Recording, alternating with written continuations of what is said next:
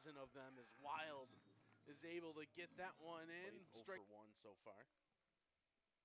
And again, swinging at the first one. This is up the middle, and it'll get through for a hit. Wild gets him swinging, strike three. And we head to the top of the lineup once more as Maves is swinging this one opposite field. Serrano making the long run in foul territory. Makes the catch as he bangs into the fence.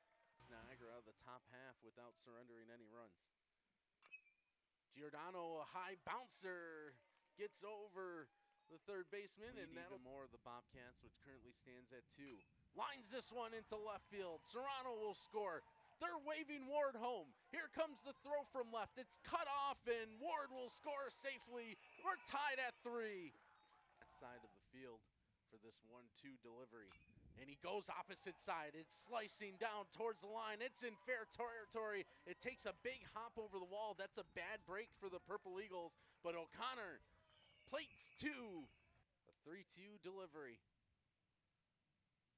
Marquesa lifts it high into right field. The wind's going to hold it up a little bit as here comes the throw in. The tag up by Bailey will score. This one put out to center field, driven deep to the wall. Each outfielder calling each other off. Bailey tagging up. O'Connor will tag up and easily score. Another sac fly for the Purple Eagles extends their lead to 7-3. Set for Zach Cameron's delivery, the 3-2. Swing and a miss, strike 3! I'm behind the dish. There's a possibility of the runner coming home.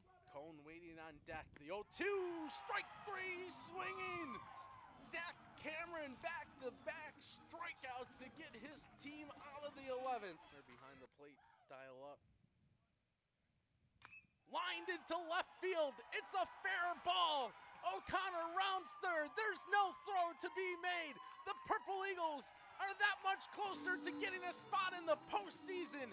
It's a walk-off single as Cole Tucker scores the winning run with that RBI. It's Cole O'Connor who crosses, and it's an 8-7 victory for the Purple Eagles, who improved to 9-4 here at John P. Bobo Field.